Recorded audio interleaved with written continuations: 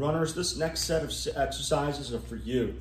They're about activating the glutes, keeping your tailbone tucked up underneath you and staying tall throughout your stride. The focus of them is to really get that glute medius to fire so that your hips are stable when you strike the ground into your next stride. Try these out. There's 4 of them. They all involve just a band to wrap around your feet or your knees throughout each exercise. Do these exercises probably 2 to 3 times a week, 10 to 15 reps each.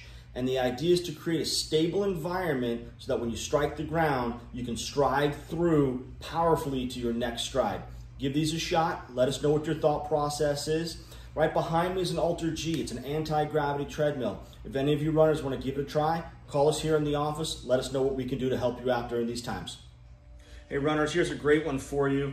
All you need is a band here around your knees, and what we're going to do is shift our weight from side to side.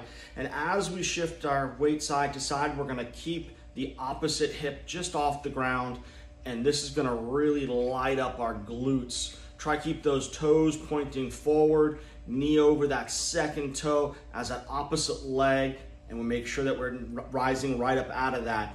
And what we want to try to do here is shift our weight, maintain glute activation, keep our pelvis tucked underneath us, our core nice and stable, and this is to translate weight with each running step that you take. This one's a burner, so have fun with it.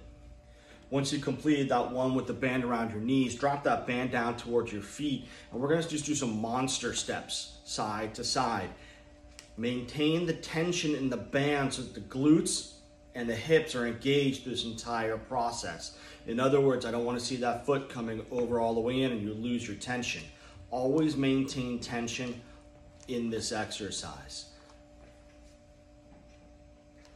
The band should be placed closer towards the front of the foot, toes pointing forward, knees pointing forward at the same time, side to side. You're going to feel this in your glute. Make sure your tailbone tucks underneath you and you don't stick it behind you there. Want to make sure that we stay right up underneath it. This is another burner for you. Exercise number 3 here is an RDL. We've taken that band, put it over our foot here, and we're gonna come down into that hip flexion position, and we're gonna drive the hip upward. Engage the glute as you reach the top and drive upward. If you want to increase the movement, bring the knee along with it. Drive the hip up. And for this last one, we're going to sit in a plank position on our elbows and on our toes. We're going to bring our hips into extension. And lift, hold, and back down. Switch, lift, hold, and back down. Try not to get the tush up in the air or let it drop all the way down. Nice and stable. Lift, and down, lift, and down.